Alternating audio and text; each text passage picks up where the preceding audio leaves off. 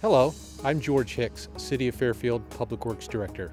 Our city streets provide access to homes, jobs, schools, shopping, and recreation.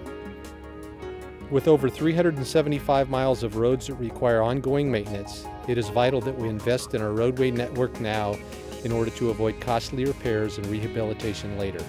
Thanks to Measure P, additional funds have been allocated and our streets have received a much-needed boost which will continue to ensure a better quality of life for our residents, local businesses, and visitors.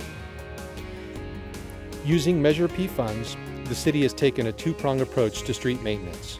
First, we've added 4 positions to our maintenance staff to create a dedicated Measure P street team whose priority is fixing damaged pavement in older neighborhoods. Second, we have resumed our long-deferred annual seal coat program in newer neighborhoods.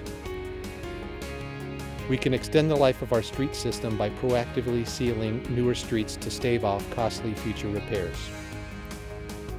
Funding local street maintenance has always been a challenge. We should be spending about $13 million annually just to keep up with city street repairs and keep them in their current condition. Just prior to Measure P, during the economic downturn, the city's annual street budget had drastically fallen to $1 to $2 million annually, barely fulfilling 10% of our needed funding.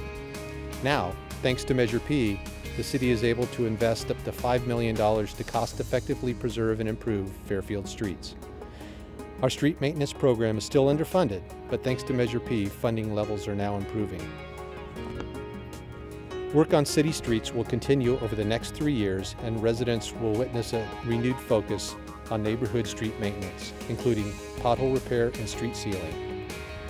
We will also be bolstering our efforts to restore striping on major thoroughfares, improving safety for all who travel Fairfield streets.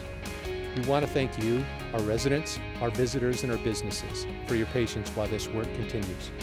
Change won't come all at once, but thanks to Measure P, change is on its way.